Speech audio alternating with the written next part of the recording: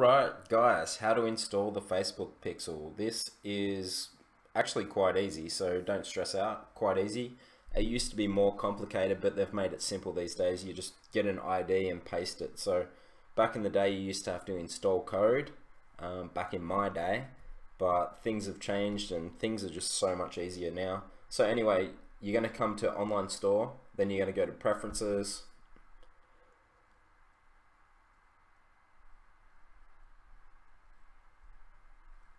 and load,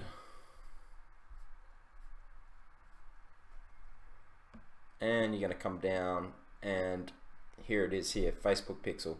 So Facebook Pixel ID, you're literally going to paste it in here. So let's go back to our ads manager, our ad account, and we're just going to go to pixels, and or you can find it this way and go across to pixels right here. But yeah, pixels, leave that page. Alright, so for you guys that have a brand new pixel, you'll just have to create a pixel and follow the instructions. It's honestly that simple. So Bodie Davison's pixel, and then my ID is obviously this pixel here.